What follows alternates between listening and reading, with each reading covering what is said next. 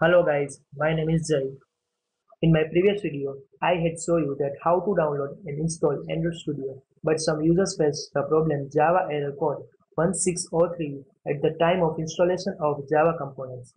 So today I will show you how to solve the Java error code 1603 or Java install did not complete while installing the Java components like Java runtime environment or Java development kit. You will face the Java error code 1603. So what you can do is to resolve the Java error code 1603 that uninstall all the Java components. To uninstall all the Java components, first go to the start menu, and in start menu go to the control panel. In control panel go to the programs, then in programs and features go to the uninstaller program. So here you can see that a Java component is present, so uninstall it. If there is more than one Java component, so uninstall all the Java components.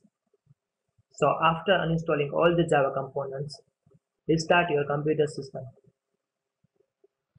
So after restarting your computer system, first go to the Java Help Center through this Java error code 1603, or first go to your internet browser and search Java error code 1603.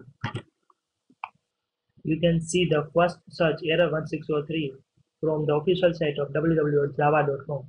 So click on it. So to resolve the Java error 1603, you need to download offline installer. So to download offline installer, scroll down the page and you can download offline installer from here. Click on it, offline installer. Now to download offline installer, click on this agree and start free download. Now click on OK to download the offline installer. Now you can see that I have downloaded the offline installer.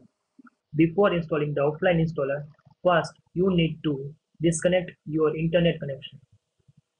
After disconnecting your internet connection, click on the offline installer. Now click on the install. Now you can see that your Java component has been successfully installed and not showing any Java error code 1603 and has been resolved. If you have any query or problem, please contact me at my YouTube channel or comment below. To promote us, please subscribe to our YouTube channel, comment, like and share.